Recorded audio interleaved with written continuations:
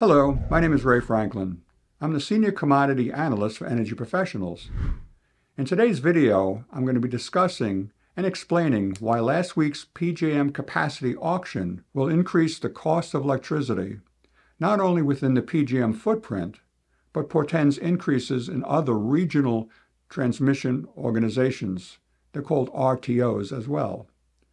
I focus on natural gas in my videos because it is the largest source of power for the generation of electricity.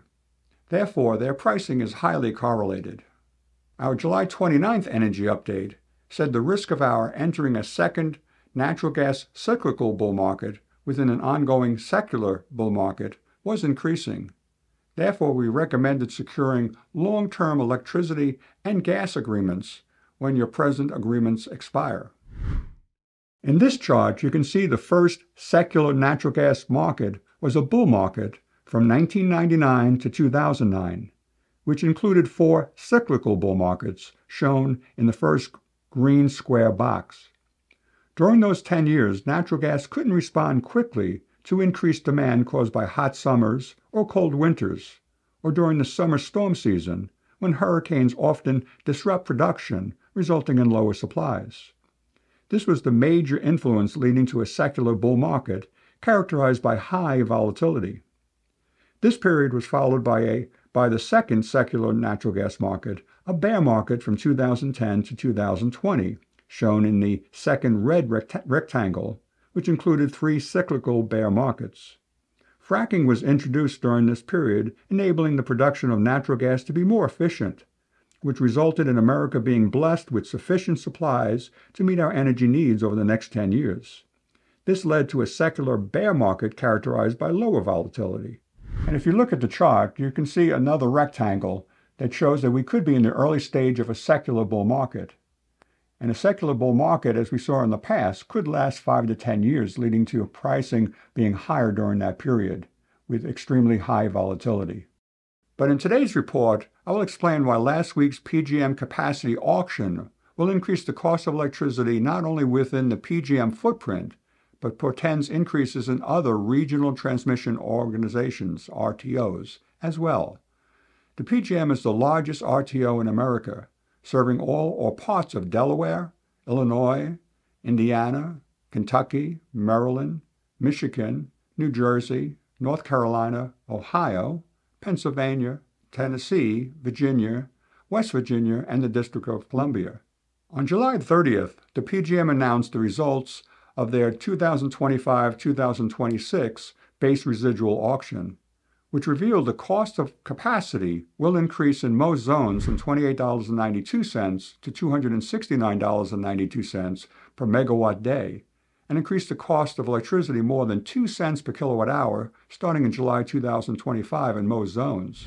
The PJM warned in their report, and I quote, "The significantly higher prices in this auction confirmed our concerns that the supply-demand balance is tightening across the RTO, which they warned was forthcoming in their February 24, 2023 report.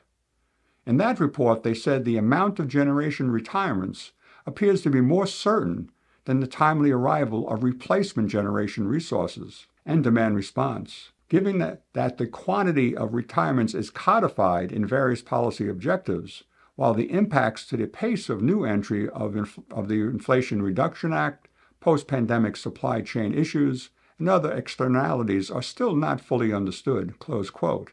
The bottom line is we believe the concerns expressed by the PJM reports won't be confined to the PJM RTO. They are endemic throughout America's RTOs. And as a consumer of electricity, there is little you can do about the capacity increases embedded in your cost of electricity. But as a consumer of electricity in a deregulated state, you can mitigate the effects of the increases by, as you can see in this chart, reserving electricity while natural gas, which is the largest source of power for the generation of electricity, is near its lowest price since 2000. And when natural gas declined to where it is today, it always preceded higher prices long term. And in our July 29th energy update, I fully explained that we may be in the early stages of a secular bull market, which could last for many years.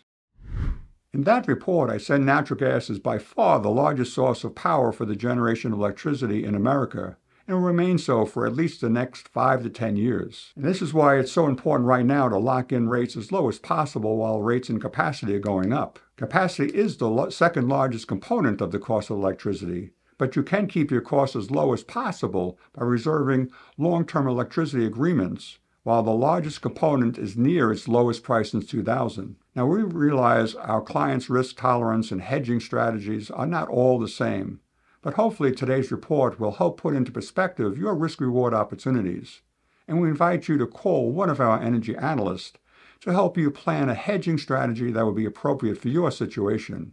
And until my next report, please take care.